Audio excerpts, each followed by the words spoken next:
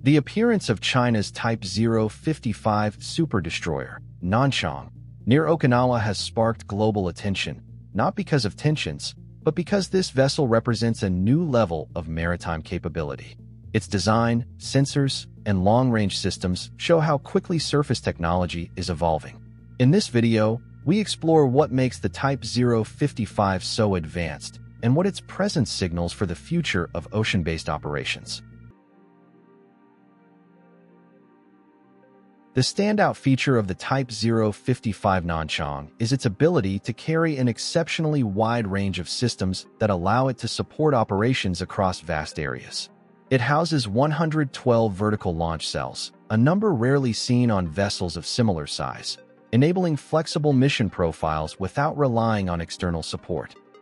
Each cell can hold various system types, from extended-reach surface systems to area coverage guidance units, giving planners versatile options for configuring the ship depending on the assignment, while maintaining impressive onboard adaptability for different scenarios and diverse operational needs, especially during extended deployments across dynamic maritime environments. One of the most discussed systems is the HHQ-9B, a next-generation guidance system designed for elevated altitude coverage with a reported reach of around 300 kilometers. This extended range allows the Nanchang to supervise large sections of sky or sea space, and when paired with its advanced radar suite, it becomes capable of identifying, tracking, and managing distant elements long before they approach sensitive areas. The presence of such systems means the ship can maintain situational stability for entire groups, including carriers and support ships. Another key technology often mentioned in public sources is the YJ-21, a high-speed, long-distance system designed to reach targets at extraordinary velocity. Analysts note its performance characteristics, including speeds reported, provide response capability that is exceptionally difficult to counter. With the ability to travel to extended ranges, this technology elevates the Nanchang from a traditional multi-role ship to something closer to a flexible regional asset, capable of shaping the environment far beyond the visible horizon. What makes this platform especially noteworthy is how all these systems fit into a single coordinated structure. The ship's layout supports rapid adjustments, strategic flexibility, and long-duration missions without constant assistance from shore installations. While the Type 055 is widely recognized for its impressive systems, its true strength is anchored in something less visible: its sensor and detection architecture. The Nanchang integrates a dual-band radar suite. This approach mirrors advanced concepts previously explored in Western designs, such as the SPY 3/SPY 4 combination intended for the Zumwalt class.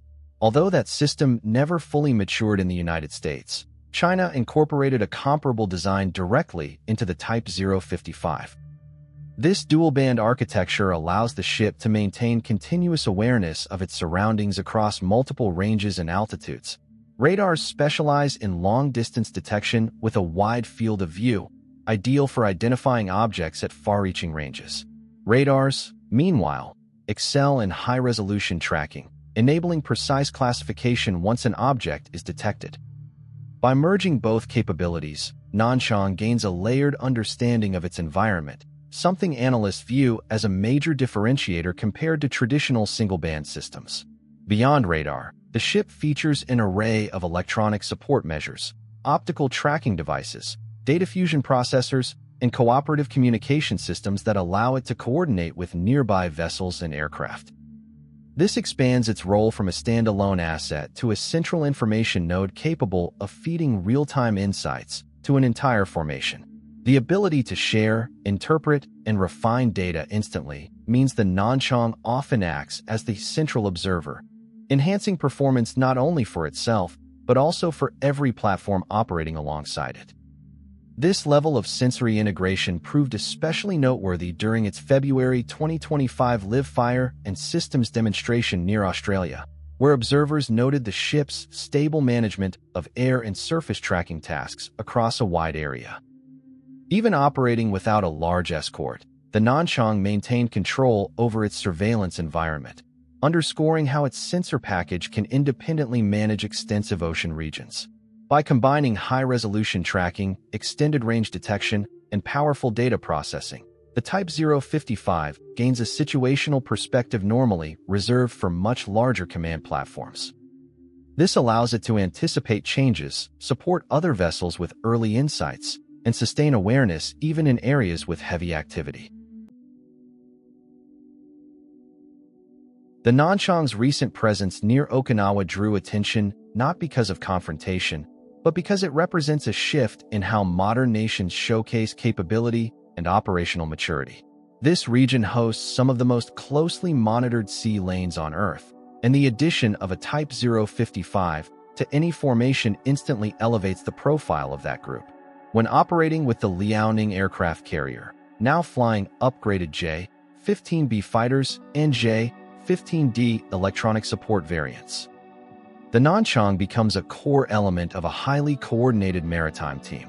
Its ability to oversee large zones, support air operations, and reinforce guidance networks gives the carrier group greater resilience and flexibility.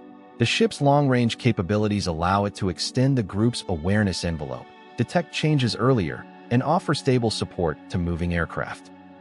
With multiple Type 052D destroyers often accompanying the group, the Type 055 assumes a supervisory role, combining data from all ships to form a unified operational picture.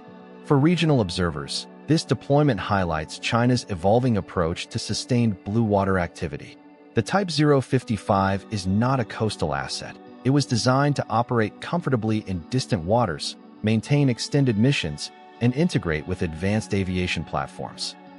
Its displacement of 13,000 tons places it closer to a cruiser than a traditional destroyer, signaling the intention to field vessels capable of long-term presence far from home ports.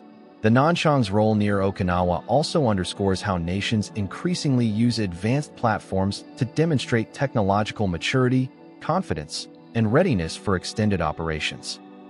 Instead of relying on older vessels to lead formations, modern groups now use next-generation ships like the Type 055 to anchor their presence.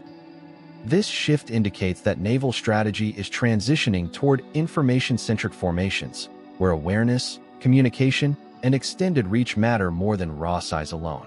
The deployment also serves as a reminder of how quickly global maritime technology is advancing. 10 years ago, ships with Type 055 level specifications were extremely rare. Today, several units of this class are already active, with more under construction. Their increasing presence signals how future operations, whether cooperative exercises, long-range patrols, or presence missions, will rely heavily on platforms that combine reach, awareness, endurance, and adaptability. The Nanchang's appearance near Okinawa isn't simply a regional event. It's a sign of how modern surface platforms are transforming maritime operations. With its extended-range systems, advanced sensor suite, and ability to anchor entire formations, the Type 055 represents a new model for ocean-going capability. It demonstrates how nations are shifting toward information-driven vessels that can supervise vast areas, support aviation groups, and sustain flexible missions with consistent reliability. As more ships of this class enter service, the global maritime landscape will continue evolving, shaped by vessels designed for awareness, precision, and long-range coordination. If you enjoyed this video, don't forget to like, share, and subscribe for more updates on space exploration and scientific discoveries, and don't forget to leave a comment below. Also, you can visit our website, SpaceEyeNews.com. Thank you for watching, and see you next time.